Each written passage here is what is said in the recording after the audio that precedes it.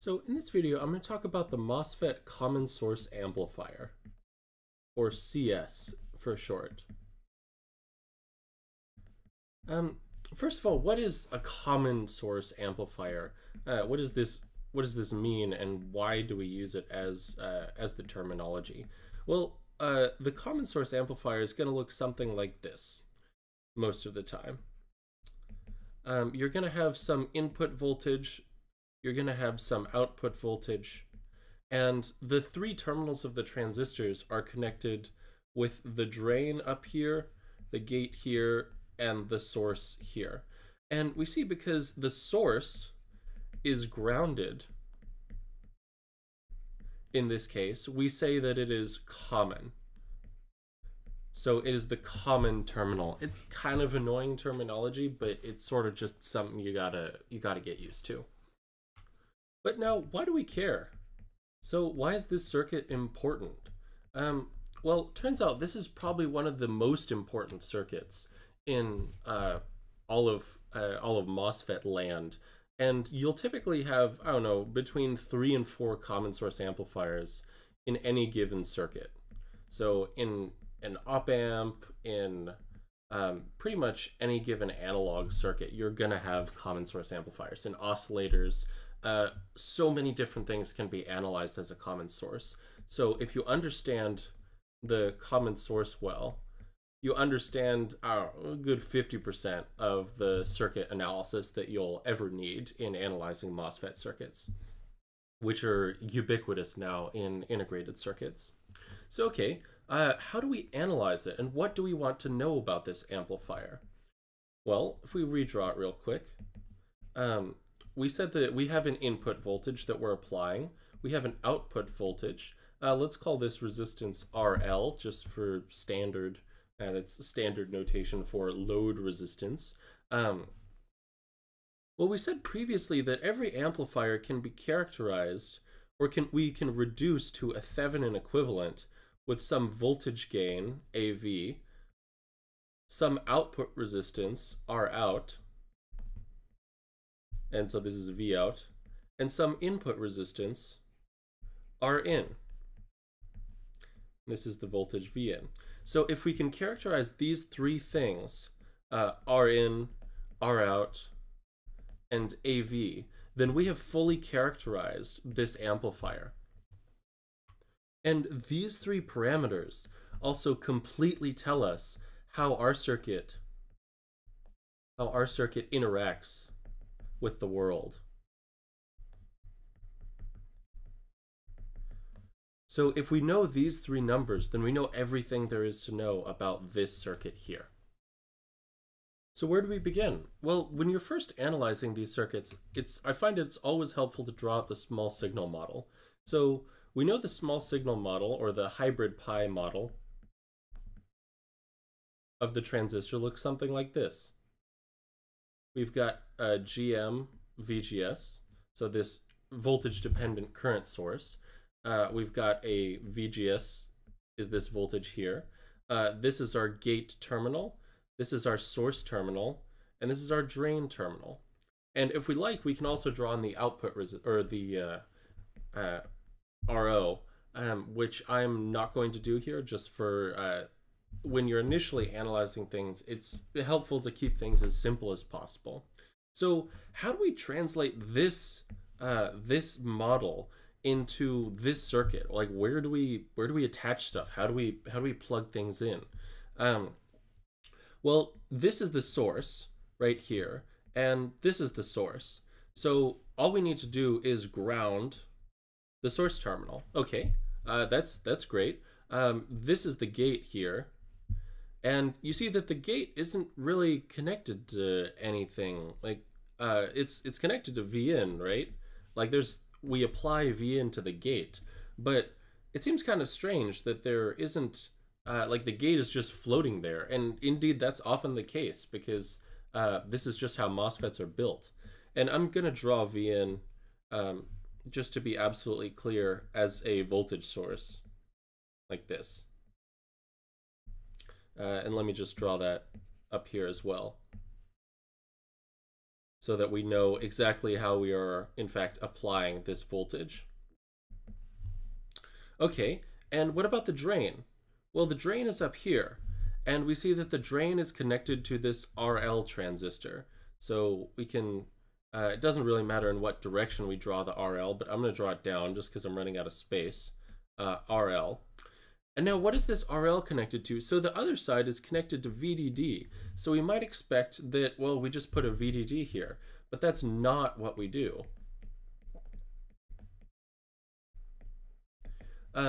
We're analyzing the small signal circuit. So we're analyzing, and essentially when we analyze MOSFETs, we're almost always analyzing the small signal circuit. So any constant voltage, so VDD, 2 volts, 3 volts, these do not change with time. So these are constant. And any constant voltage, if we're looking at its small signal changes, small signal changes are 0.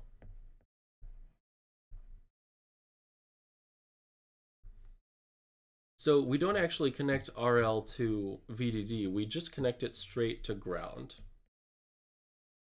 So if we redraw this small signal model underneath, make it a little prettier, we see we've got our voltage source Vn, which is connected to the gate. We've got our GM VGS, voltage dependent current source, and we've got RL. And this is the source terminal. And let me just draw the source terminal nice and long so we can easily spot VGS. So this is the source terminal, and this is the drain terminal, and this is also V out. So let's go about computing the 3 quantities. Let's start with Rn. So Rn is just defined as, if we apply some test voltage to the input, what's the test current that we get out of it? And so let's do that. Let's apply a test voltage to the input. So let's apply some test voltage V-test. And what's the current flowing out of it? Well, this isn't connected to anything. There's nowhere for this current to go, so the current has to be equal to 0. So Rn is equal to some V-test that we apply over 0, which is just infinity. So the input resistance of a common source amplifier is infinite. And this will actually turn out to be really, really useful because we want this to happen for a voltage amplifier. And you'll see why in future videos. And so now let's calculate the gain, AV. And the gain is just defined as the output voltage divided by the input voltage. Now things are getting kind of messy up here, so let me just redraw this circuit down here. So GM, VGS, RL, and I'm going to swap back in our input voltage, Vn. So this is the gate. Sorry, that's the source, that's the gate. And this is V out, or the drain. Okay, so what is the output voltage, V out? And so I first like to look at things from just this part of the amplifier. So what's happening just over here to generate V out? Well, we could use node analysis if we wanted to, but this is just a single branch circuit. So it's pretty simple. There's only one current flowing through this entire branch. And let's call that current I. Now what's the output voltage as a function of I? Well, V out is just equal to, you see, we've got this current I flowing through this resistor. So there's a voltage drop, I times RL across this voltage. And the initial voltage was 0, so 0 minus I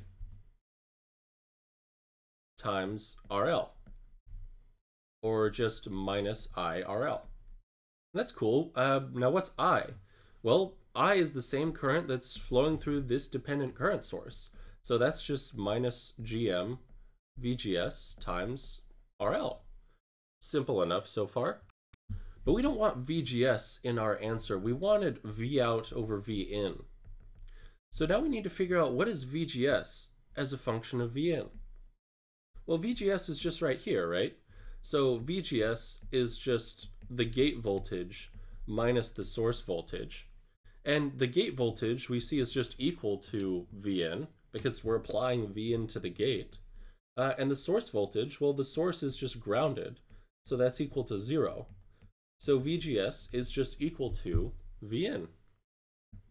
And so our final answer for V out is just negative GM times Vn times RL. And now if we wanted to calculate AV, which we do, we just divide everything. So divide, well, that's a little loose notation.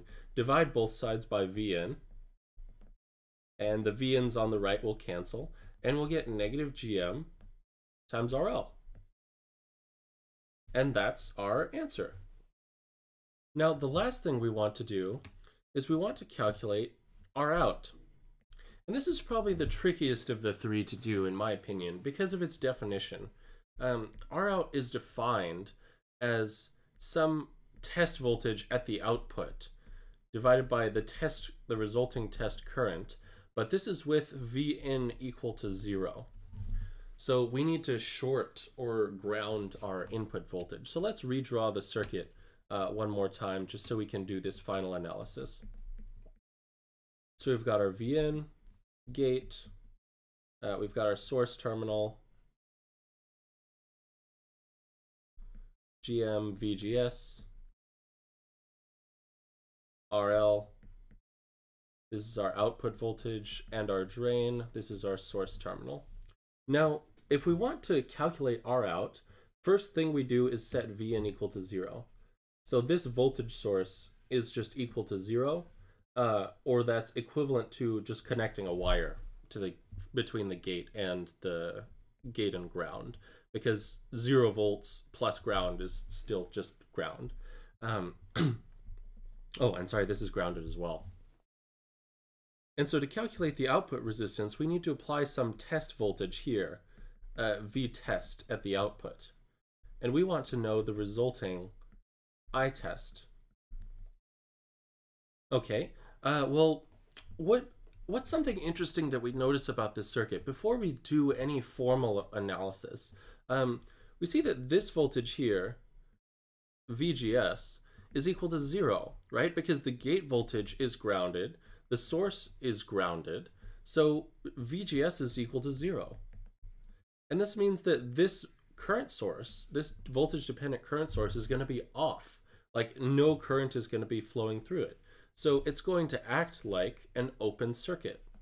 It's going to act like nothing was there at all. So we can just erase it. And that's great, because that hugely simplifies our analysis. And this will happen a lot when you're calculating the output resistance, which is why it's wonderfully convenient. So now we just need to figure out, what is I test? Well, all we have left, let's clean up this circuit even more. All we have left on this side is a voltage source being applied across a resistor. And we know that the current resulting from a voltage applied to a resistor is just that voltage divided by the resistance value. And so what we want is not I test, but we want the ratio V test over I test. So if we divide both sides, or if we multiply both sides by RL and divide by I test, you'll see that V test over I test is just equal to RL. And that's our output resistance. So that's our answer. And you'll see applying the definition was a little bit tricky, and we had to recognize that we could remove this current source that was there. But after we did that, the computation was pretty trivial. So we've now fully analyzed our common source amplifier. If we wanted to draw its equivalent circuit model, we apply some input voltage to an infinite input resistance. That's multiplied by a gain minus GM RL times the input voltage. And then we've got some output resistance equal to RL. and this is our output. So this is the complete circuit model for the common source amplifier. So I hope you liked the video. If you have any questions or comments, please put them down below. And if you liked the video, please like and subscribe to my channel, and I'll see you next time. Thanks.